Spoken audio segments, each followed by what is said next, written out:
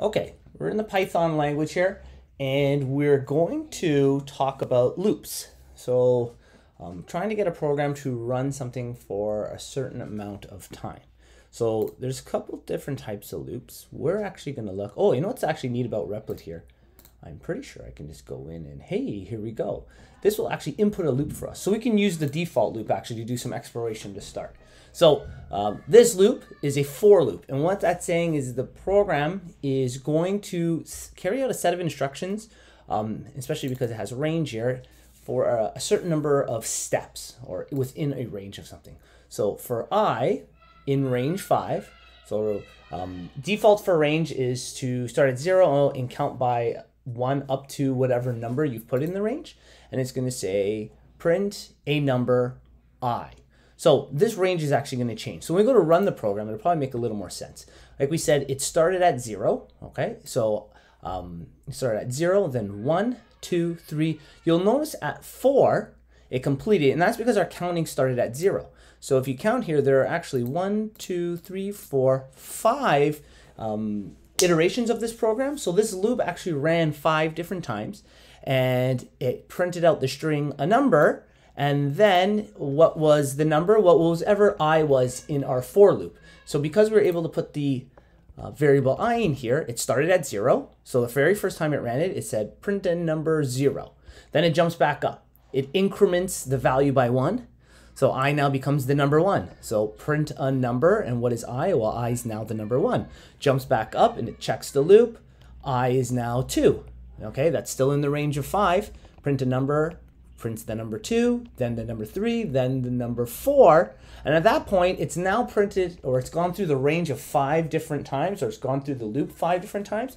So now it ends the loop. So it ran for a certain number of steps in this case. I'm going to stop the indent.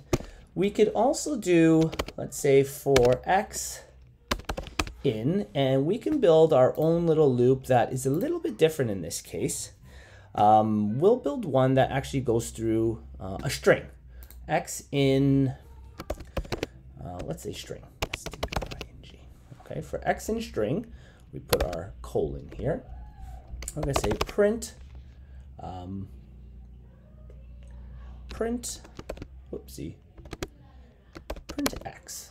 Okay, so I haven't got rid of the first loop, so the first loop is going to run again.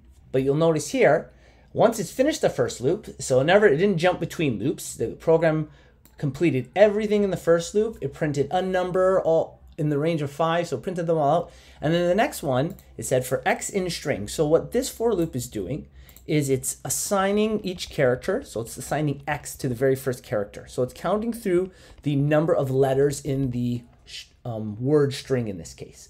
So at the very beginning, x is the first letter S. So it prints the letter S. Then it jumps back up, okay? X is now the next letter, T, and you'll notice it prints the letter T, and it continues all the way till it gets to the G in the word string, and then once there are no more letters in this string, it stops running that loop, okay? So we've now completed this using an actual string along with a range for a for loop.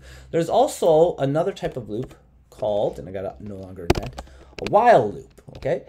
A while loop is a little different from a for loop in the case that it will continue to run this until something is not true anymore, okay? So let's say while n is less than 6, okay? I want this program to print out, print hello, and actually I gotta make that a string by putting quotes around it, print hello.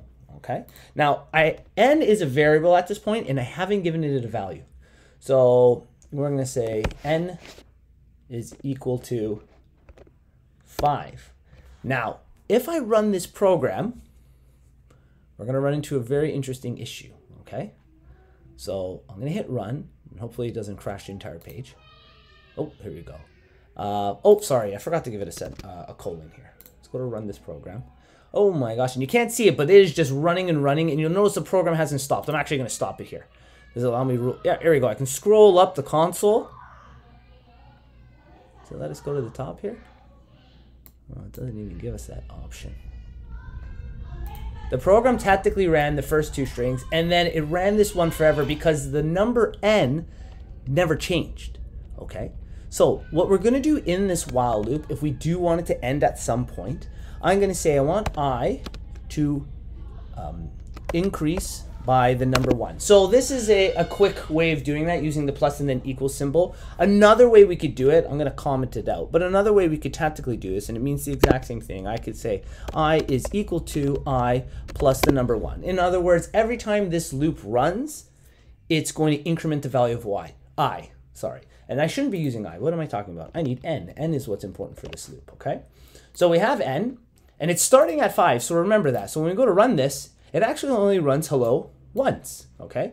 If n happened to be 0 to start and we ran it, it'd give us a hello 1, 2, 3, 4, 5, 6 times, because starting at 0, we have the numbers 0, 1, 2, 3, 4, and 5, which is actually 6 values of it, hence why we got 6 hellos. 6 times it was lower than the number 6, okay? So there are 3 different types of loops you can run in the Python language.